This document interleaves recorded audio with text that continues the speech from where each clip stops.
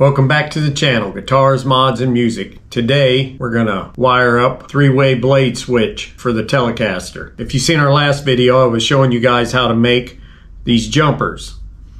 That way you can wire everything up using these jumpers with these alligator clips and make sure everything's working properly before you actually solder them up. Quickest way to run the pots is getting them too hot, soldering on them all the time, you know. So what we have here is your typical Fender style three-way blade switch. I always mark neck, put an N for neck, B for bridge, because sometimes you have it upside down, you get to looking at things differently.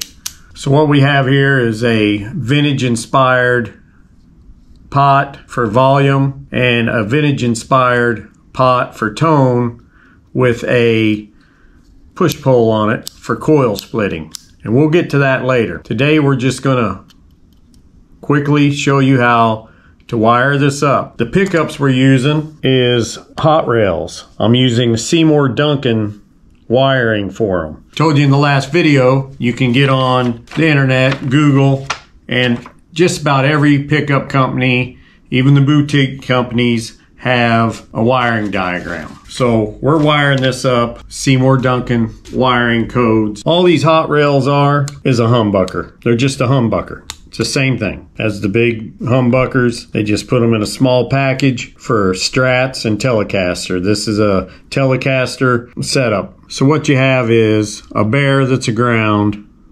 This green is a ground. This red and this white are wired together. They're going to go to your coil split, and we'll do that in another video. Right now we're just going to wire the pickups to the switch and the switch to the volume pot. Real simple. Got the same wires here on the bridge pickup. Green and bare are grounds. The red and white will go to your coil split, okay, on your tone knob. So the wires we're going to be working with then is going to be that black wire on both of them. The black wire on the bridge, the black wire on the neck. There's your neck, there's your bridge. Here's your switch. I went ahead and dropped it in there. I've got 3 of these black wires made up with the alligator clips. This is just so you know it's going to work correctly when you go to actually solder. So there's your black wire. Clip that guy on there. Over here on your switch, usually when you buy these switches, see how that's soldered to that lug, then it jumps over here to that lug and to that lug. Usually they have that on there, but if they don't, it's no big deal. You solder it just like that. These are the inside lugs, 2 inside lugs for your neck. Bam, bam. You'll solder that. Bring it over. Don't touch this one. Don't touch that one. Bring it over, solder to there, solder to there. But usually you can pick them up already with that soldered. So this is your neck. Got an N on it right there. Got your black wire coming from your neck pickup. Clipped on right there. I'm going to clip it on right over here.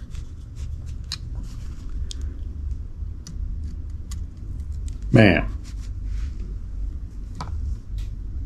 So when you actually solder this together, you're going to solder this black wire to that.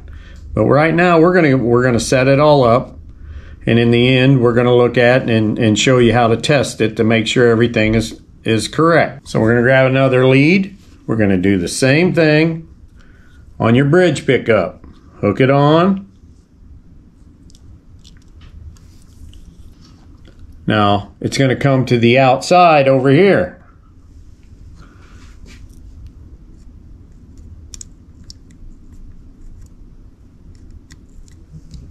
You got your black coming to the bridge, you got your black coming to the neck. So now we need to get from the switch to the volume pot. It's also going to be a black wire.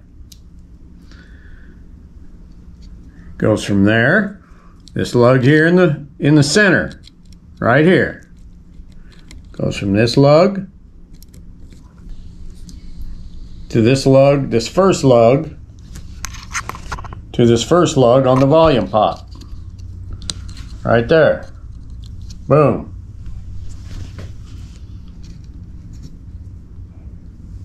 Now you can see this black wire already soldered on that same lug.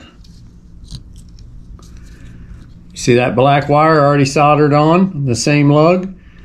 It's coming over here to this tone knob, and it's soldered to that very first lug there. That gets you to the tone. Put that back on there. You come from this switch to this first lug on your volume.